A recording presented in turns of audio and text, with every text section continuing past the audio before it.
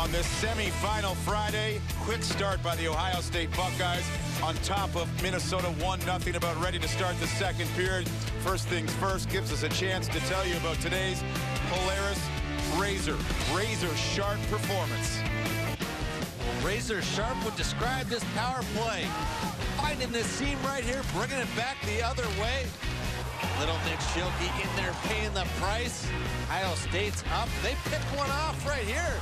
Catch the Gophers lax a little bit right there. And using their speed very effectively. We knew Ohio State was a team led by a talented junior class. That junior class, well, they almost got on the board right there.